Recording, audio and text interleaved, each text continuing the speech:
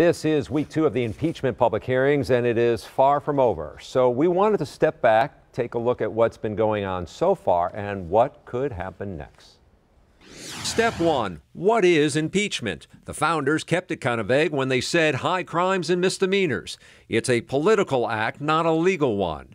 Step 2, committee investigation. House Democrats are still in the investigation stage. Witnesses are called before the House Intelligence Committee to testify. Their original testimony was given behind closed doors. This public hearing process could last several more days or weeks. Step 3, committee vote. After the public hearings, the process moves to the House Judiciary Committee. It's here members will decide and debate on articles of impeachment, meaning allegations against the president. Expect a robust debate between Democrats and Republicans. Step 4, House vote. If articles of impeachment are approved in committee by a simple majority, the full House will then take up the debate on specific articles of impeachment and then take a vote.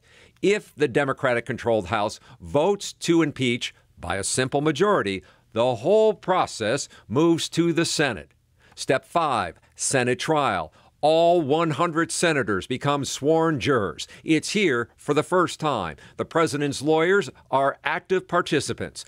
A 2/3 vote is required to convict, meaning Democrats and Republicans would have to agree to convict.